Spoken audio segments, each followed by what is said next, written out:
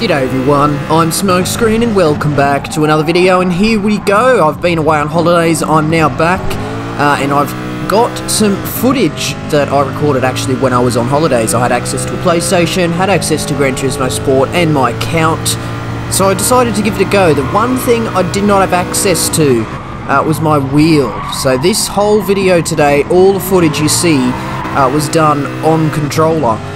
Back on the controller, right back to the roots of my videos. The first good chunk of my videos were all done on controller because I didn't own a wheel. I now own a wheel, but obviously didn't bring it with me on holiday, so I didn't have it.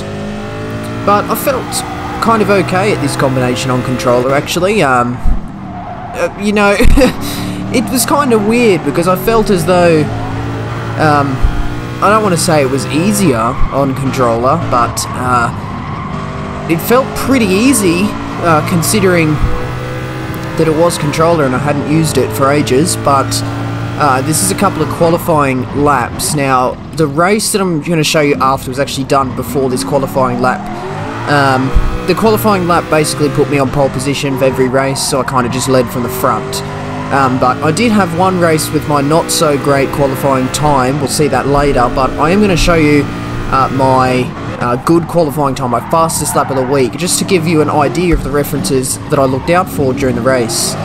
But as we come through the final turn now, onto the main straight of Alsace village here, looking on the left hand side is a 50-metre board, braking just before it, down into second gear, touch the curb on the inside very gently on the power, uphill, exit to that corner so I can oversteer very easily, but we get through there nicely. Coming up through turn 2, flat out in this car, you can understeer off, so just be careful. Looking on the left hand side, just on the start of the arrows pointing towards the inside of turn 3, second gear gently on the exit as it drops away, you can oversteer again, and then turn 4 is a lift off. Looking around the corner, once you pass that big tree on the apex, full power to the exit. Lovely, and coming into turn 5 now, braking just before the start of the curb. It's third gear, it bogs down a little bit, but it's faster than doing second and then a gear change, and then easy flat through turn 6. Turn 7, looking on the right hand side, just to the start of the arrows again, third gear here, trend it to the apex, get it out towards the exit, get through there nicely. Turn 8, turning in just after the 50-metre board and lift off, and then once the curb on the right ends, full on the power, you get through there nicely. Turn 9 is flat, turn 10 is the entry to turn 11, braking just before the apex of turn 10 for turn 11, second gear, nice and slow through there, gently on the power, don't get too much oversteer, and then turn 12 is just a lift off, no brakes, you can get a lot closer to the apex, I actually lose quite a bit of time there. 13 and 14, easy flat down this straight and braking just before the start of the curb on the left, chuck it in. Turn 15, turn 16, dab at the brakes, get it in there, and then turn 17 is just this little right-hander out onto the straight here. That is a 137.5, which is actually not too bad. You know, I probably could have gone a bit faster if I had the wheel, but that is the lap time I achieved on controller, and I felt as though I was pretty under control, no pun intended. But we're going to go into the race. Now, this was set much earlier in the week. My lap time, qualifying time wasn't that great. We'll see it shortly. There it is there, 1:39.0. So I've gone quite a significant chunk faster than this. I think this was like the first or second race that I did. Probably the second because my ratings weren't that great. Shown by the strength of the lobby there. But we start on this race here in 4th position. We've got a nice gap behind. We're just going to get into the slipstream of Eddie. And now turn 1, this is daily race C. So we have fuel use and tyre wear. So the tyres are going to be cold. When tyre wear is turned on, tyre temperatures are simulated. As that's not the case for race B or in cases where there's no tyre wear. Coming into turn 3, you can see Nick Woon's steel is very wide there, and we almost get past him. We just have to give him room on the exit. It hampers our exit there, and we're not able to get past to go for a little bit of a switchback going through turn 4, but I just make slight contact with the back of him. Not ideal there. Coming into turn 5, not much to report of, except for a little bit of a nudge off the track there. That's Merchant of Death. Completely just nudges me off the track. I was well within my right to do what I did, and he just drove me out. down into 7th, get passed by the Mazda 787B, driven by May, a lot of 6s and a 5 around turn 8. I'm going to have dirty tyres as well, so it's really painful waiting to get onto the power there, and you can see I almost understeer completely off the track, and I just have to react in time. Mazda 787B goes completely off the track up ahead of me into the braking zone for turn 11. Look how much ground we catch up to the Mazda there, who just touches the inside of the curb at turn 11. You don't want to do that. And we're going to be in the slipstream coming up the back straight that actually contains 2 corners. So is it a straight? You tell me. Give him a little bit of a flash here. Let's see if we can put him off in his braking, and it does actually. Completely bins it. That's no good. Not ideal. So that's not the correct strategy for this race, which is a no stop. So you don't want to be stopping at any point, whether it be in the pit lane or in the barrier.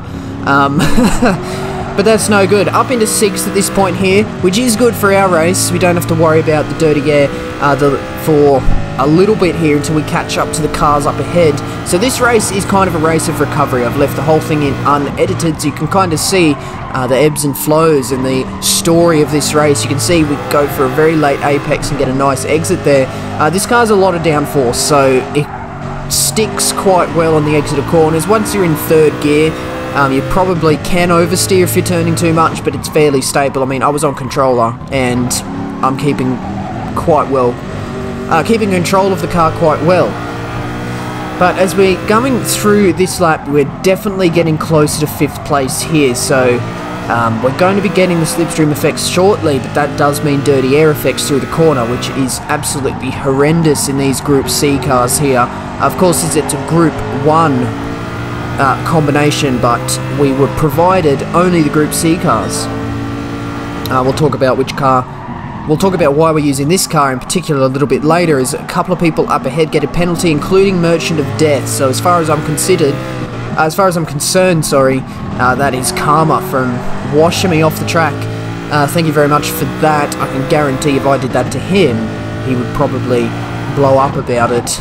But we're just going to show our hand by just trying to finish ahead of him. I think that's honestly the best way to show someone up. If they push you off track, if you can still finish ahead of them even though you were punted off, that really goes to show who's the better driver of the two. Looking around the outside of Maspy, not the place to be, turn 1. So we've discussed Alsace Village before, as the 2 cars up ahead serve their penalty. So yes, we have discussed about this track before, that it's actually quite difficult to overtake because the corners are so strange and it undulates so much as we almost get spun out once again by Merchant of Death, who gets himself a 1-second penalty. That is an absolutely deserved penalty, so he's pushed me wide and nearly spun me out. I was taking the correct line for that corner. You do come in for a very late apex, so you get a straight exit, especially in these cars that like to oversteer, but he decided to really hug the inside, and you can see that I actually make that mistake. That's completely my mistake there, running deep. Anyway, as I was discussing before, yes, the track is very weird. The corners undulate, so when you're offline, it's very difficult to get the power down. Obviously, if you're overtaking someone that's taken the racing line, you are offline by definition, making it very difficult to complete the overtake because you can't get the grip or the grunt or the braking or whatever it is, the line, to get that overtake complete. So we're basically relying on mistakes. I mean, it is possible to overtake, it's just difficult to, but we got to try and keep level head and just get the moves done when they're on. Like, don't try to force a move because you'll probably just crash. Another thing, as we've seen a couple of times here, the penalty system is absolutely atrocious. If you go for a dive at turn 15, not got to come off there. Doctor goes pro, actually keeps the position there, which is good because that was my fault, and I don't get a penalty, neither does he. That's actually extremely lucky. So, if you haven't heard recently, the penalty system is absolutely awful at the moment. It's about the worst it's ever been. In fact, so bad that one step better would be no penalty system at all, and everyone just gets away with all contact rather than penalising any contact at all, which obviously isn't right. We've all heard the phrase, rubbing is racing. There's going to be contact. I know it's a non-contact sport, but it's gonna happen. whether it be just a slight tap, just like there on the back of Merchant of Death. Did any of us get a penalty for that? I can't believe I'm actually asking that question, considering how that contact looked. No, I think it's okay at the moment. So I believe the way the penalty system is working at the moment, if there's contact and somebody loses a position, the other car gets a penalty. Whether the position is a change between the two of you, or whether you both slowed up and someone else drives past, that is considered a loss of position, and whoever is deemed at fault of the contact will get a penalty. Not the correct way to go about it, of course. You have to consider the individual information, but that is what we have to go with at the moment. So it's just best to try and avoid all contact at all costs. That's what we're going to try and do here. Is we're stuck behind Merchant of Death a little bit, but let's try and get past him cleanly. Show him how it's done. It's obviously not done by running him completely off the track on the exit of a corner. That's definitely not the way it's done. So we're just going to try set him up for a move. I'm going to flash the headlights a bit here. So it's very easy to flash the headlights when you're using a controller, because you just push down on the left thumbstick, which you've got your thumb on anyway, because that's what you're steering with. Very easy to flash your lights. You can even do it accidentally if you steer too aggressively and accidentally press down on the thumbstick. As seen with the move on the Mazda 787B earlier in the race, a bit of a flash of the headlights can just divert their attention behind a little bit too much, and then they can cause a crash. My defense, of course, is I accidentally pressed the button. I know some people don't really like the headlight flashing, but whoops, don't shoot me.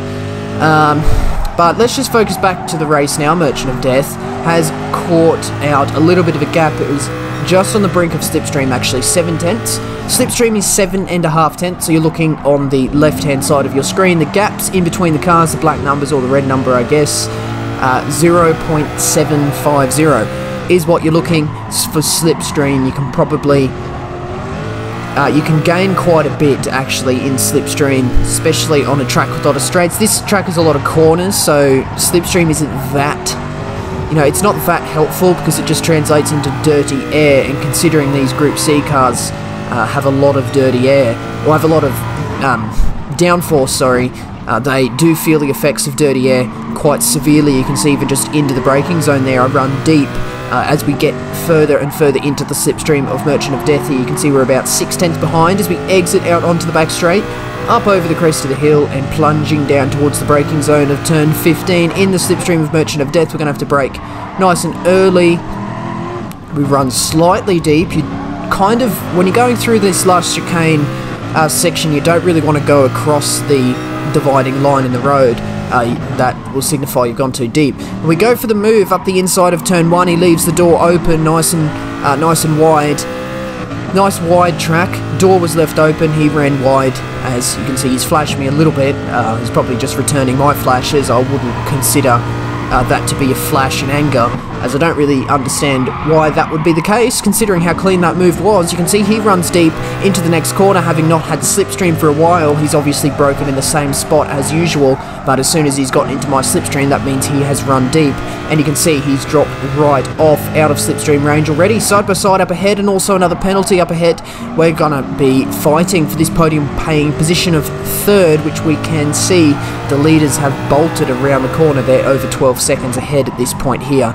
So that is not good in terms of a 1st or 2nd, which we could make a complete hash of turn 7.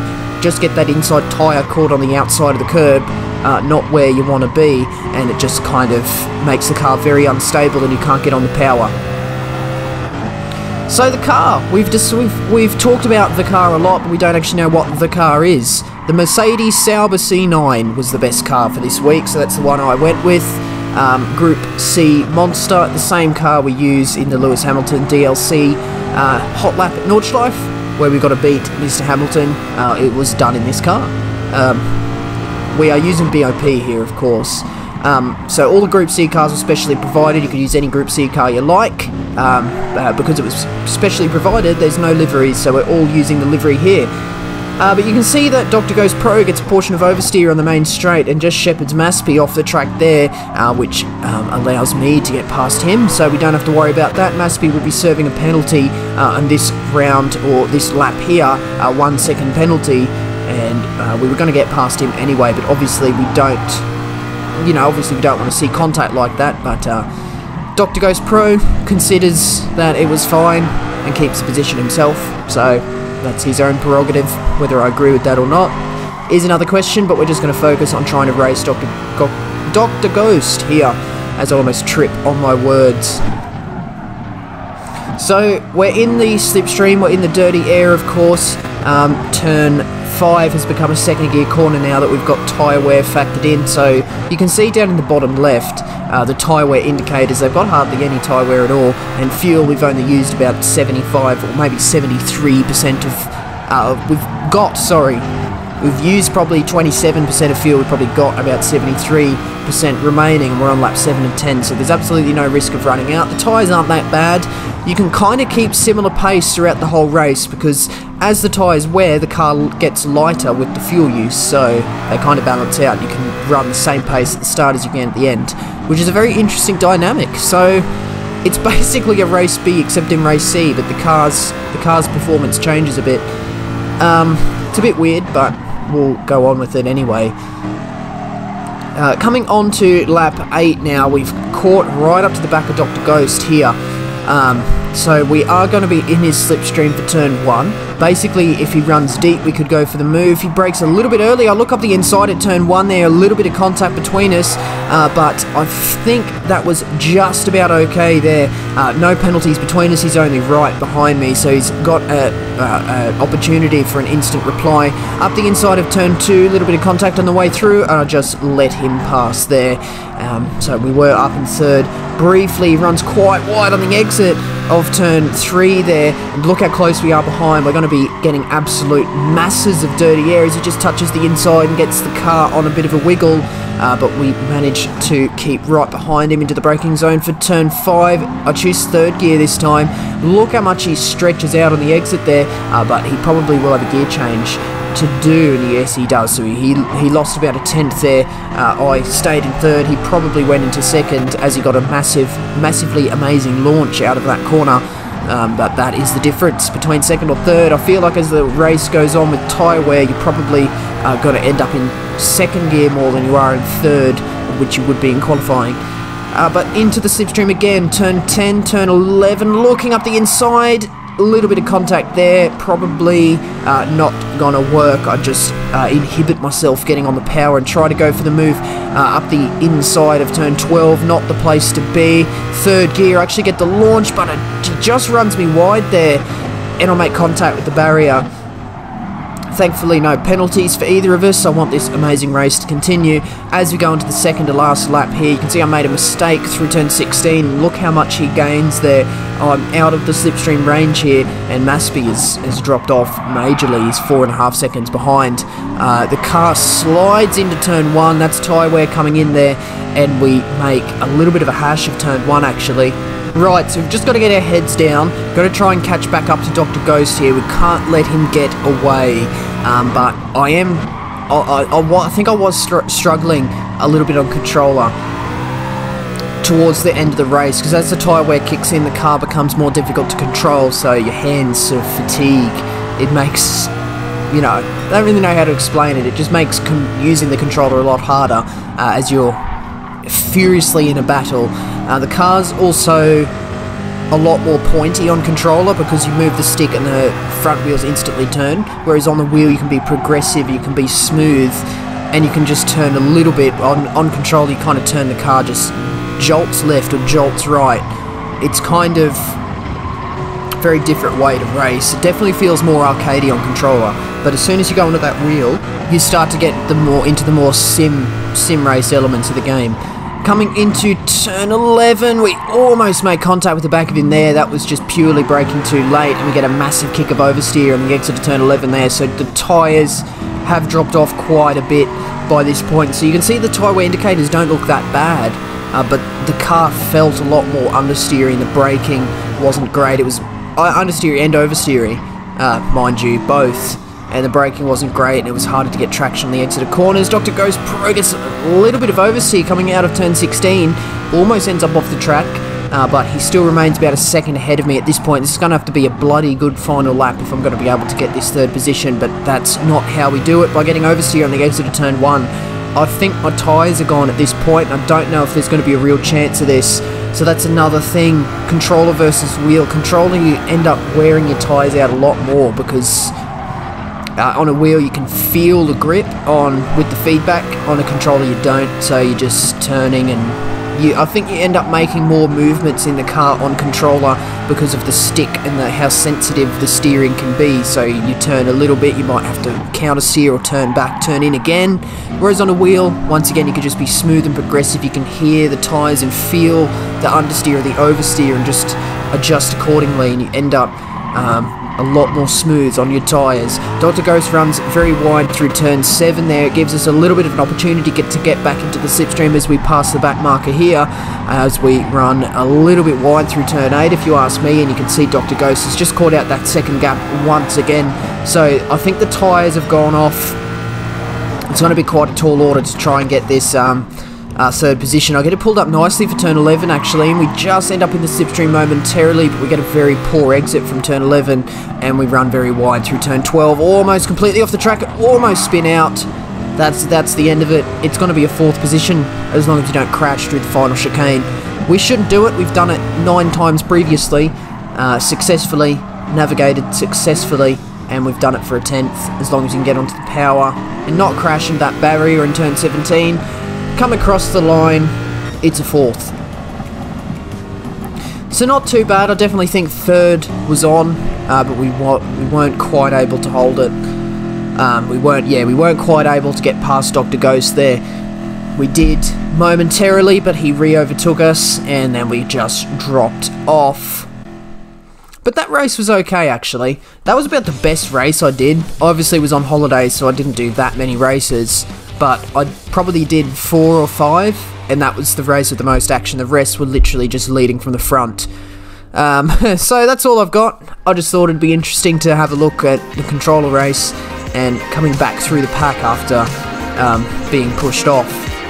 But that's all this one was today. Do hit that like button if you enjoyed, and do subscribe if you'd like to see more videos from me. Leave a comment as well. Questions, comments, constructive criticism as always, very much appreciated. But that's going to be the end of this one today, and that means that is it from me. So once again, I do thank you very much for watching. See you later.